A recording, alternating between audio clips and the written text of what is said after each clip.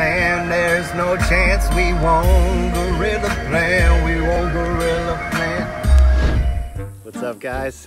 So I'm out here in midsummer in South Florida, and I'm gonna plant a fruit tree. My girlfriend was like, "What? Why are you planting a fruit tree? It's hurricane season." I'm like, because it's another day, and I plant fruit trees every single day. I've planted a lot, and I've found good techniques to do it where they thrive on neglect. Oh, there we are.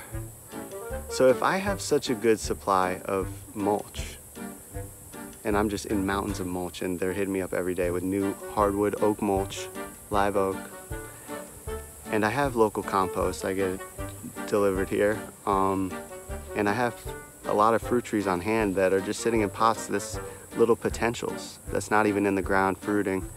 They need to go in the ground, and I'm gonna try to plant as many as I can right now, guerrilla planting them in the city. Some people ask if there's permission to do this. I don't know. I think it's a very human activity to plant fruit trees. I'm just honestly, I guess the goal is to inspire to do more.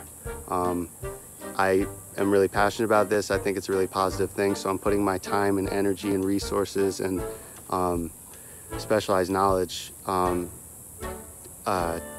I want to put it towards that because I'm really passionate about growing food at home and just localized. It doesn't have to necessarily be at home. It should be, you know, integrated with parks and all throughout our where we live.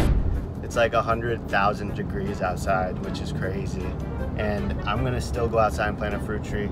I'm very sweaty, and so I'm really excited about this mango. One, it's a mango tree, and two, they do so well, you don't even have to water them. My buddy Matt on the other coast has a mango farm. He hasn't watered his mango trees once, and they're pumping out mangoes in like 4 years or something. He's only been on that site, so super impressive. Mango trees, I think they are encroaching on citrus world, so watch out. Coconut cream.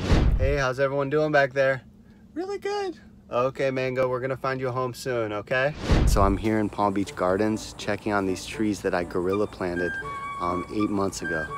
And the good news is they're still kicking. No irrigation, nothing. I planted these in January, just behind some shopping plaza here in town. So right behind me is a shopping plaza where there's shoppers and people of the Gen Pop. So I decided I'm gonna plant a fruit tree for them right here behind the shops they shop at. Got a mango tree. It's gonna go right here. I forgot my shovel at the job site, so I'm gonna have to bear this one. See how it goes.